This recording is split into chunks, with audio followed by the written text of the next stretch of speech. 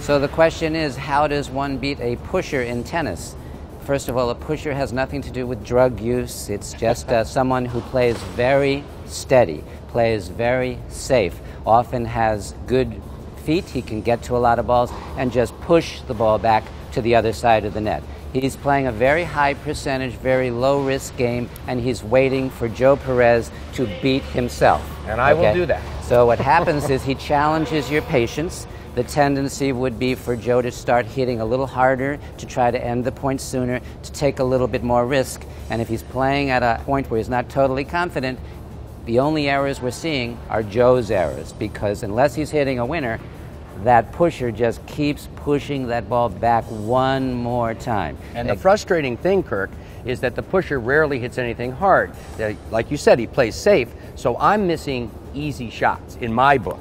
They're easy shots. The ball's just sitting there. I should be putting it away, and I get nervous, or I'm frustrated and angry, and I start overhitting the ball. I'm making all kinds of errors, and the pusher is just licking his chops, happy as a clam that I'm pulling my hair out because I can't beat this guy who's just pushing the ball over the net. Right, you feel like your tennis game just went down 3 levels, but there are ways to attack that pusher. Typically, the pusher doesn't like coming to the net.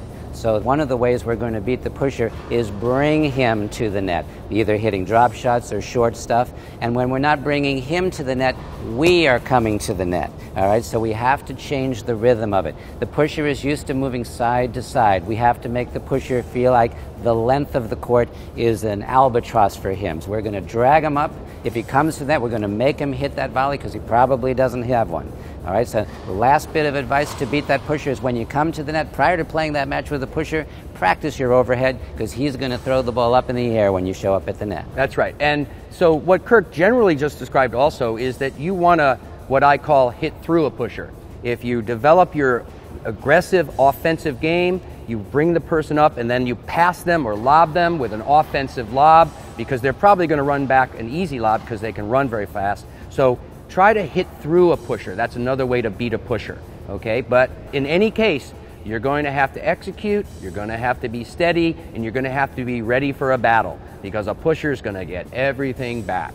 And the final thing with that pusher is move your feet. He's hitting it softly. You have time to get into great position for most of the balls because he's not hitting fast. So if you can get in good position, you can take a comfortable, aggressive swing without being out of control. Right. So that's how you beat a pusher.